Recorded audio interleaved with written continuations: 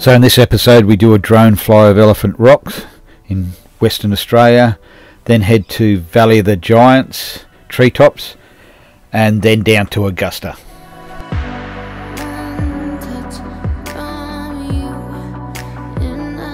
Yeah, so here we are, Elephant Rock, beautiful, beautiful area.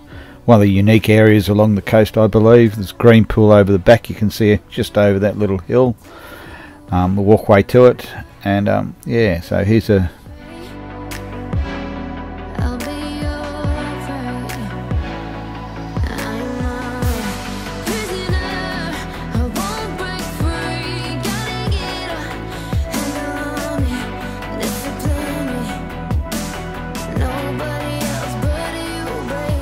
While I was doing the fly, there was a family there with their kids, totally interested in seeing how this drone works.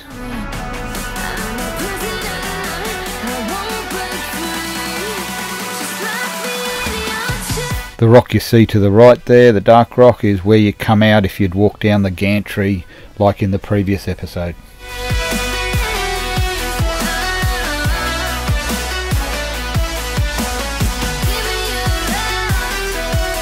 When I first arrived, there were 3 girls swimming in the water here. Too cold for me, so I waited until they'd finished their swim and then did the fly.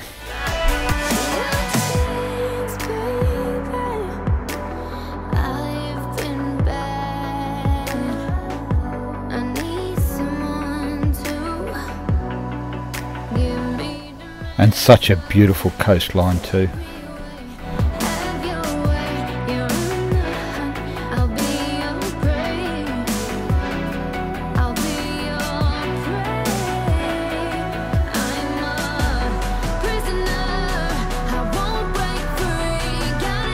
So this area to the right is what they call green pool, good area for swimming.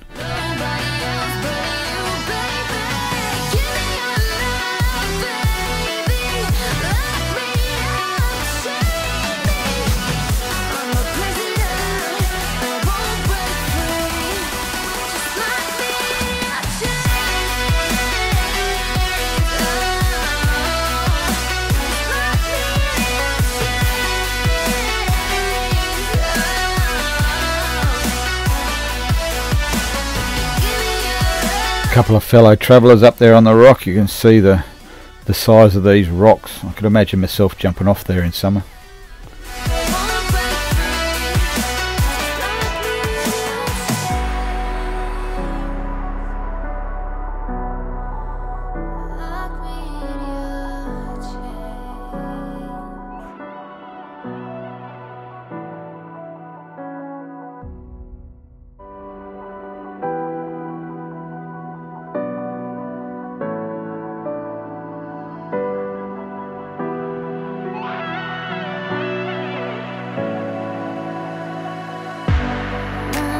Such a peaceful, safe place to go and have a swim.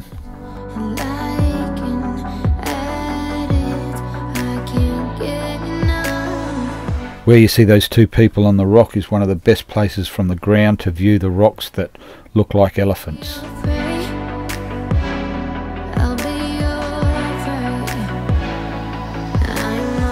I couldn't get over how crystal clear the water was in the bottom part of WA.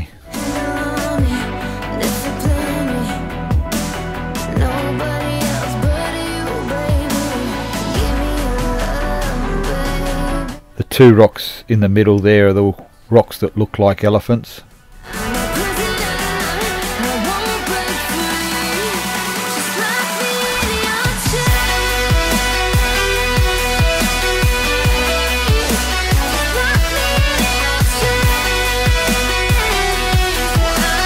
This is one place I would have loved to have stayed overnight at, but they had signs in the car park, no camping overnight.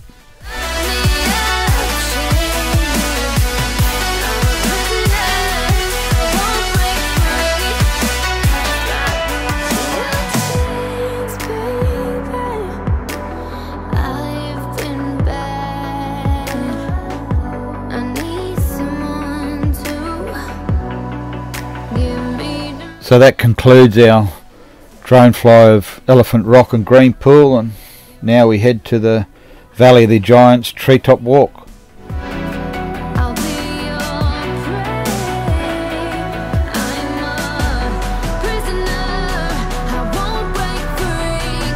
Beautiful roads and beautiful countryside to drive through on our way to the Valley of the Giants Treetop Walks.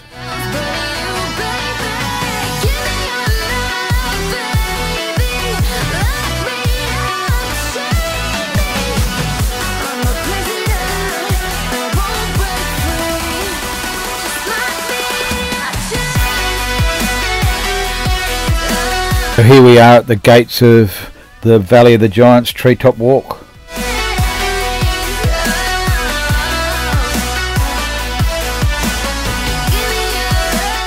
So there are two parts to the Valley of the Giants Treetop Walks. There's one where you follow the path to the left, which is a free walk. You get to walk around the trees, in between them.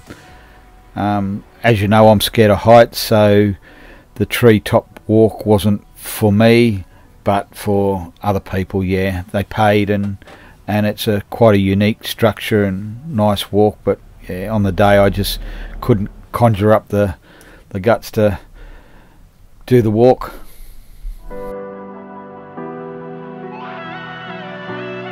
Yeah, while you can walk through the middle of them, they've had fires and burn out the middle of the tree, so you're able to walk through.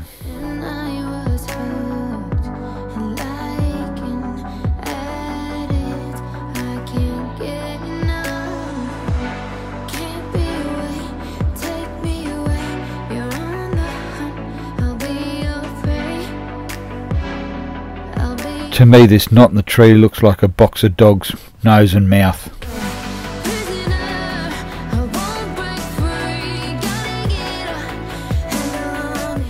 So you get to understand the size of this tree. I set the camera up and go for a walk through it.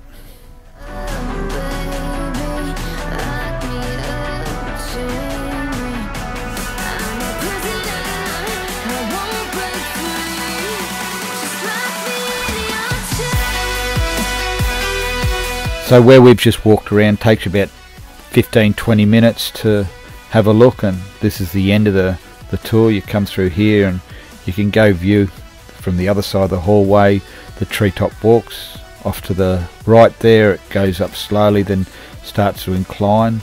They would have let me pay and go on it if I didn't get across it. They would have reimbursed me, but I knew I couldn't make it on the day.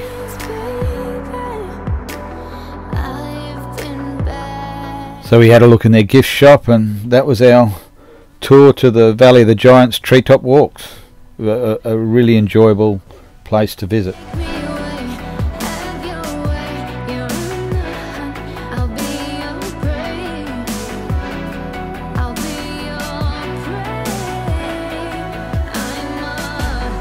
Every now and then Jack comes for a look to see what's going on, and then goes back and has a sleep.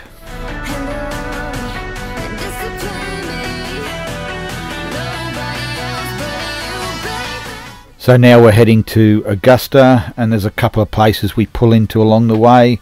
One is this area, National Park. You can look over the lake, quite beautiful. And then this little beautiful town, Warp Hope. Yeah, nice little place to stay and have a coffee and a rest.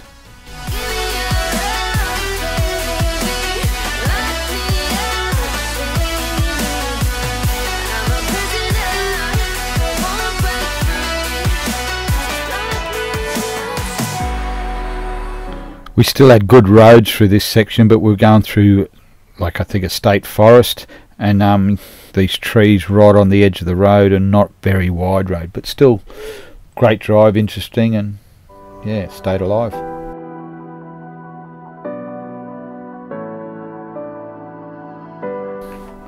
From about 100 k's out of Augusta, it was unique. You had either burning off the wineries, the avocado farms. It's a real big growing area for the region.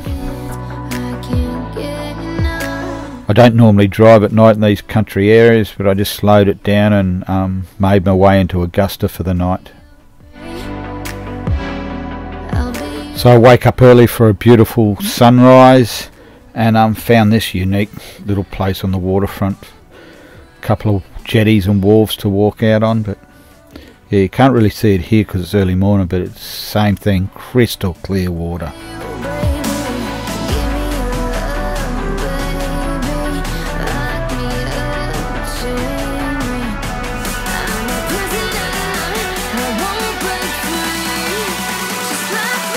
And of course Jack's favourite time to play in the water. He loves it. He just, yeah, he's not great at swimming at the moment, well back then, but he loves playing in the shallow water and biting the waves and chasing the seaweed and chasing a stick and a ball. But yeah, he has a ball when he's off the lead and can actually run free and play in the water.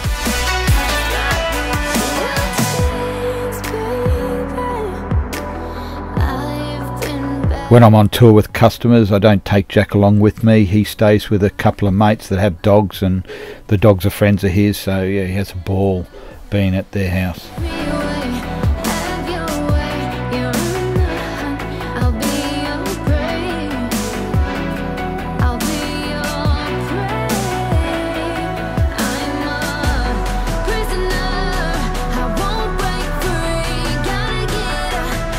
So after the sunrise we go have a bit of a look around at the local marina. They've got a lighthouse there, and then stop at another place and go for a swim on this beautiful coast.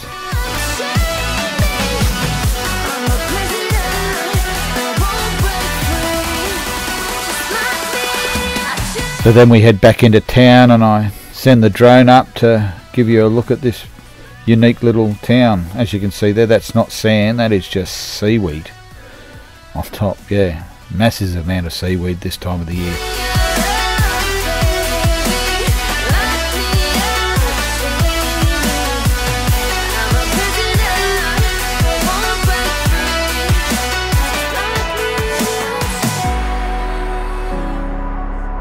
So where we were this morning is just right there to the little bit to the right in the centre, a little cove at the other end is where we were for the sunrise this morning.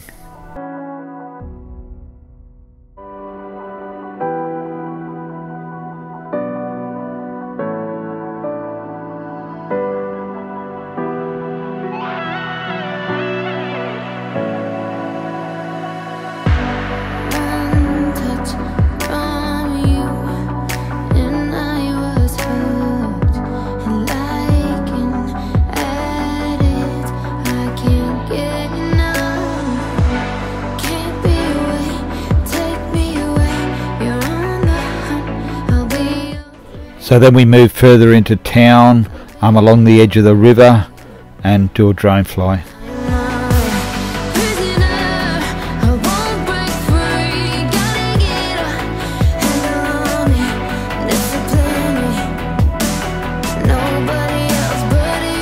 Yeah, next time I'll go fishing off the end of this jetty.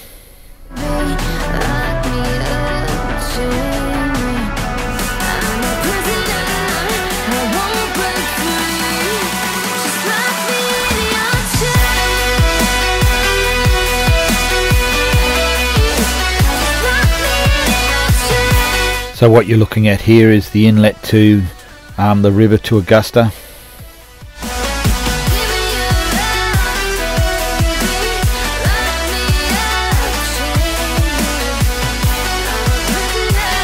While flying the drone, all my senses are heightened. My hearing to hear where the drone is, sight to see where it is, the monitor to look at, and also making sure no one's around me when I'm bringing the drone in for their own safety.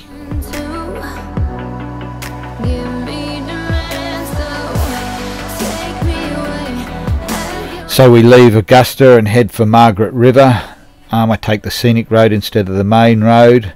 If you like this video, please hit the subscribe button or the like, and we'll see you on the next episode. Thank you for watching.